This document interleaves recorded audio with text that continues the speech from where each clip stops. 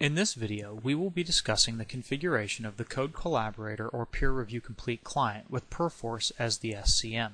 The nice thing about the client configuration is that the process is the same for both SmartBear products.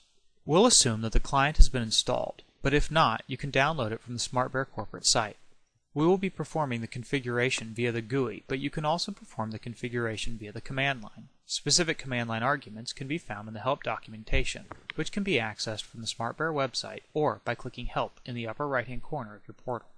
Start by right-clicking on the tray icon and choosing Open GUI. Then, click Add. The Add SCM configuration screen is displayed. Browse to your local source code location and select it. Now, click the SCM drop-down menu. Scroll down until you see Perforce and select it from the list. The Perforce-specific SCM options will be displayed. First, it is necessary to browse to the Perforce executable that is stored locally on your system. Second, enter your P4 port. Third, enter your P4 username and password. The fourth step is to enter your P4 client information. Finally, select the appropriate checkboxes for your install and click Validate. You'll notice that the Results section has been updated with your repository information. Once complete, click OK. Now that your client is pointed to your Perforce repo, you're ready to create a review. Click on the newly added Perforce configuration and notice that three new buttons show up. They are Add Pending Change Lists, Add Submitted Change Lists, and Add Perforce Diffs. These three buttons determine whether you will be doing pre- or post-commit types of reviews. Take some time to create a review or two using all three of the options that are available.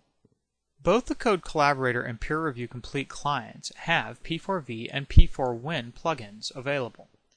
To install the plugin, simply run the CC or PRC installer again. Several screens in, on the Select Additional Tasks screen, you'll notice that there's an option for a checkbox to configure add-ons to Perforce Visual Tools. You will want to select that and then click Next. Once the installation is completed, click Finish. This will install everything you need. To utilize the newly installed plugin, open P4V.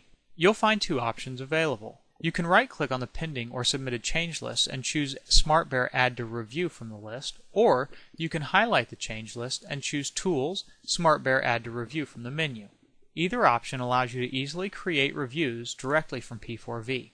For additional information regarding the client tool or any other aspect of CodeCollaborator or PeerReview Complete, visit www.smartbear.com or click the Help link in the upper right-hand corner of your portal. Thanks for watching.